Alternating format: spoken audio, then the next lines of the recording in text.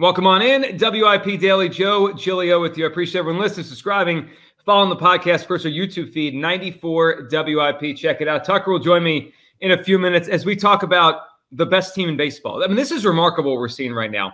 This team wins and wins and wins and almost wins with ease as they move to 37-14 after the sweep over the Texas Rangers. You know, they have everything right now. Their pitching has been unbelievable from start to finish. Their bullpen has done the job. Their offense, although I contend and have contended from the beginning, they're going to need one more bat. They score, and they score a ton of runs. I think it's like, I don't know, 2+ weeks of at least 4 runs every game. Excuse me. So they don't have any really off nights. And as you get to this point in the season, as we approach Memorial Day here, you know, you got to take stock of what we're seeing here. And I know there's some people out there who say, well, you know, you can't really say things about historically great until another couple months go by. I mean, you can. You can recognize what's happening in front of us. The Phillies now are just the 18th team in MLB history to get off to a start like this, record-wise, with a run differential of 90 or better. Only the 18th team in the history of Major League Baseball to get off to this kind of start. Of those 18 teams, 9 won the World Series and 15 at least made it there.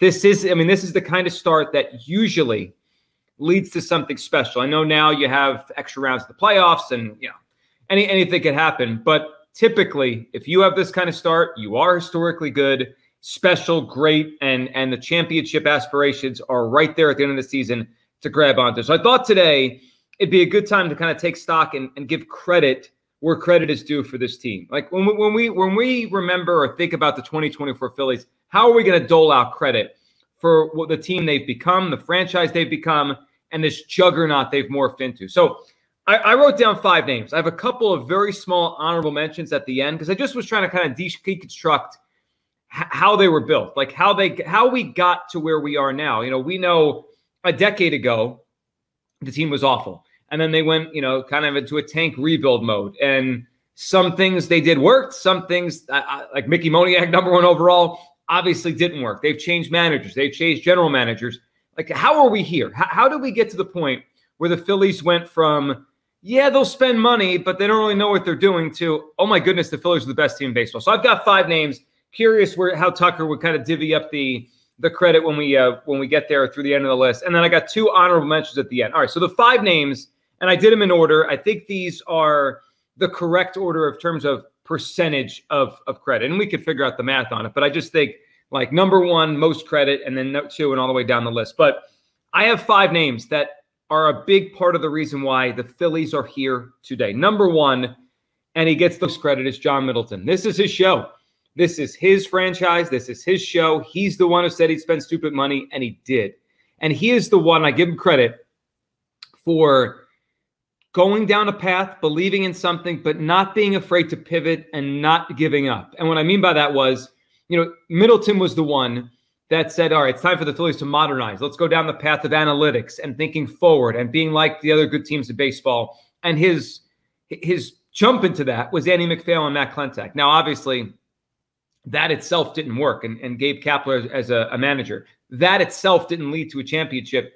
But when it was time to pivot, he didn't hesitate, and he went out and he got a guy who knows how to close in Dave Dombrowski. I give John Middleton credit because, you know, he could have kept going down that same path. He could have said, I believed in this person. I'm going to keep believing in the person. It's in sports as an owner, when you make a mistake, it's okay. Just go fix it. That's why you're in charge of the company. And I question Middleton a lot. I thought he meddled too much. I thought he trusted the wrong people. But now that this has all kind of played itself out, he figured it out. He found his way into the right combination of a GM and a manager and stars to sign. And the right kind of stars. Like, not every free agent the Phillies have signed here in the last 5 or 6 years has been a great return on investment. I would say Nick Castellanos has been a poor return on investment. Taijuan Walker has not been a great one yet. We'll see where the Trey Turner thing goes. But some have, obviously. Schwarber and obviously Bryce Harper have been great returns on investment. But the bottom line is they've chosen the right people. They've chosen people who are hard workers, good teammates.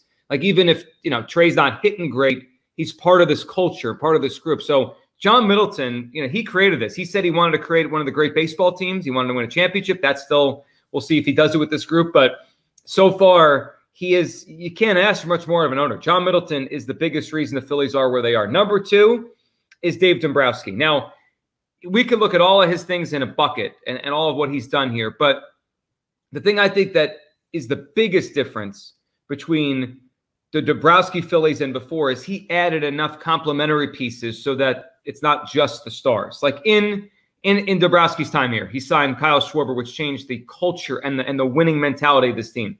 The Matt Strahm signing looks like one of the best ones in recent memory for a bullpen guy. He traded for Jose Alvarado.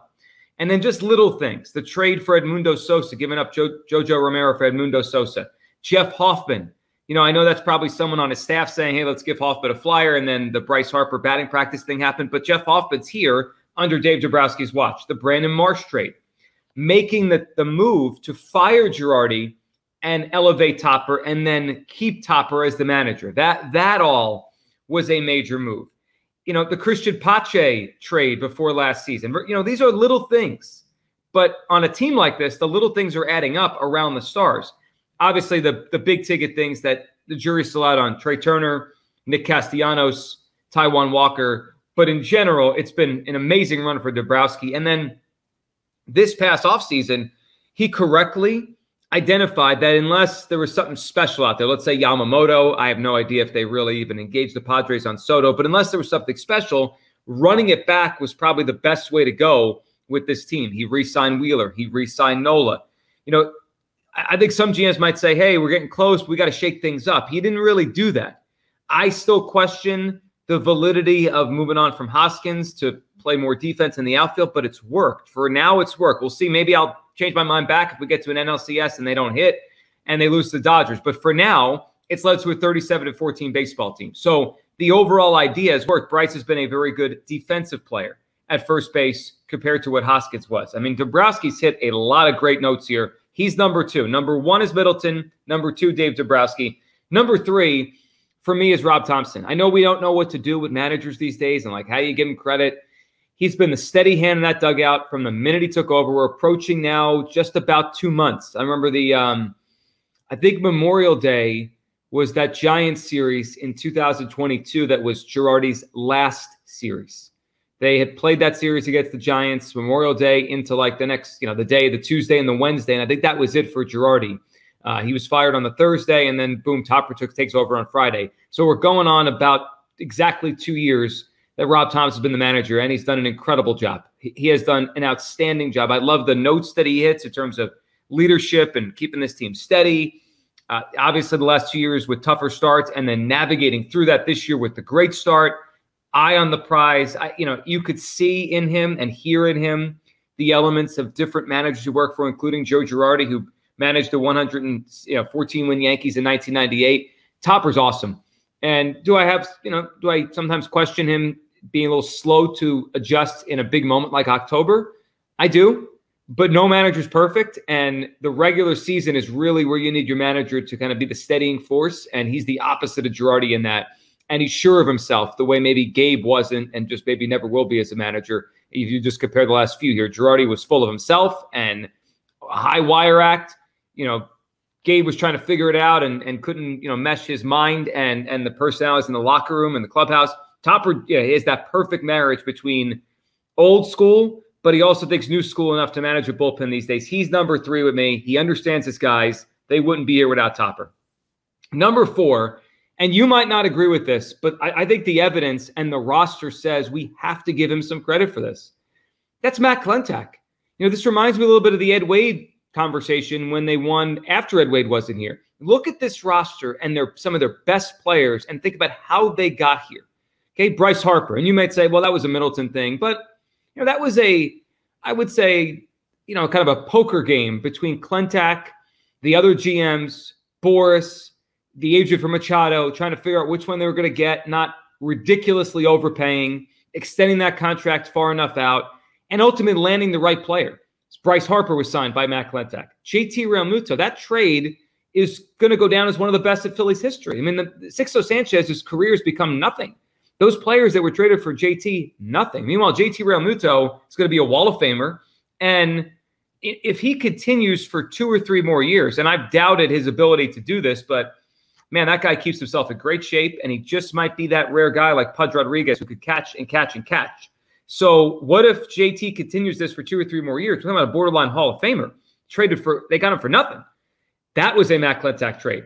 Zach Wheeler, one of the great free agent signings in the history of Major League Baseball. And I have no other way to say it. Not just Philadelphia sports, Major League Baseball.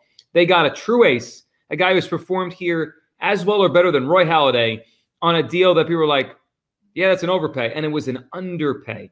That was an amazing deal. That was Matt Klentak. He drafted Alec Bohm, who might lead the National League in RBIs. He drafted Bryson Stott. He traded for Christopher Sanchez in 2019 for Curtis Mead, who has not yet to establish himself as a big player for the Rays. And he also signed very early in his tenure, the middle of his tenure, Johan Rojas to an international deal, who's now this team's starting center fielder. I'm talking about their best player, their catcher, their ace, their RBI guy and cleanup hitter, their second baseman who's becoming a star, their number 4 starter, and their starting center fielder, all here because of Matt Klentak. He's part of the pie of credit for this. And number 5, and it's probably a smaller one because it's been the longest time since he was in power, but Aaron Nola and Ranger Suarez are here on Ruben Amaro Jr.'s watch. And now it's been a lot of years removed, and Ruben's doing stuff with WIP, and he's on TV talking about the Phillies, but the number 2 and 3 starter on this team, and I guess Ranger's the 2 and Nola's the 3 right now, here because they were acquired by Ruben Amaro. That's how I divvy up the credit. 1 Middleton, 2 Dombrowski, 3 Topper, 4 Matt Klentak, 5 Ruben Amaro. And then honorary mention, we'll get Tucker's thoughts on my 5. I have 2 people that are not really loved here in Philadelphia. In fact, I would say most don't like them. And they get like a tiny amount of credit for what they left behind. Gabe Kapler, because he hired Topper as his bench coach. And then Topper, of course, eventually became the manager. Without Gabe, there's no Topper here. And the other one, and I actually forgot about this till this morning, that Joe Girardi chose Caleb Cotham to be his pitching coach. I think Cotham's become one of the best pitching coaches in all of baseball. And then when Girardi was fired, they obviously kept Cotham in place next to Rob Thompson. Cotham's really good.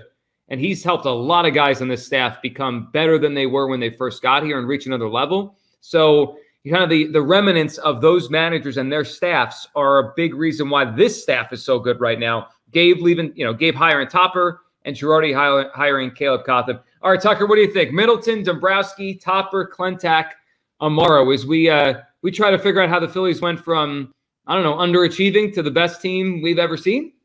It feels weird talking about it, right? I mean, when we considered all the final outs we did together on the old evening show and all the late nights we'd spent, like, it's weird when, someone, the Phillies won yesterday. Of course they did. Like, it's almost boring now. It's routine that they keep winning. And you're right. Like, everyone in the front office has kind of, had their hand in this to build, this sort of juggernaut. But I think if you kind of look at the clubhouse and maybe one of the players that has an impact on that, I look at a guy like Kyle Schwarber, who really has set the tone since he came here. He was a winner before he got here. He won with the Cubs. He won in that half season he spent with the Red Sox.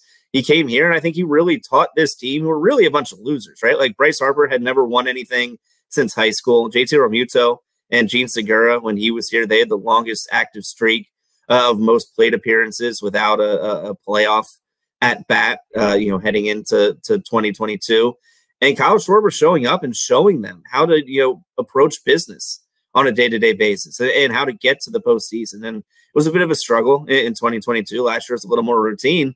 It's just the way this team has built over the last 3 years. It reminds me a lot of the way, things kind of changed for that 2007 team, who kind of backed their way into the postseason. Obviously, they got real hot, but they had to come back, in mid to late September to figure that out. And then by, 2009, 2010, it became, relatively routine. And with what Kyle Schwarber's been able to do, at the top of that lineup in that clubhouse as the leader, I just think there's a direct correlation to his arrival here and this team finally being able to put the pieces together and make October not just a dream, but an expectation every year. Yeah, and that signing changed things. I mean, the Phillies have gone from, and we talked a lot about it in the past, guys that were talented but had no idea how to win, to now all they do is win. And it seems like they can't lose, and they don't know how to lose anymore. They just have become winners here. And that's where I go to Dombrowski identifying that, because it's almost like Dombrowski took over this restaurant that was like not ready to go out of business, but not doing great. It just was kind of just there.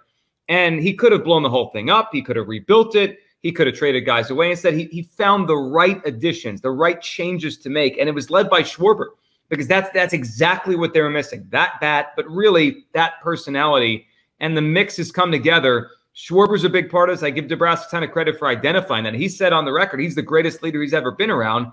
And DeBrusque's been in baseball for 50 years. I mean, DeBrusque's been in baseball for 5 decades, including having Darren Dalton in Miami for that brief period of time. So he knows leaders, and he said that's what Schwarber is. He's been a big part of this, the leadoff hitter, and the Phillies have been the best team in baseball. They deserve a lot of credit, and the people who put this together through different regimes and years and, trades and signings, it's all come to this team that shockingly, and maybe we shouldn't be shocked anymore, is off to a historic start. Appreciate everyone listening, subscribing, following WIP Daily. We'll talk soon. Have a great Memorial Day weekend.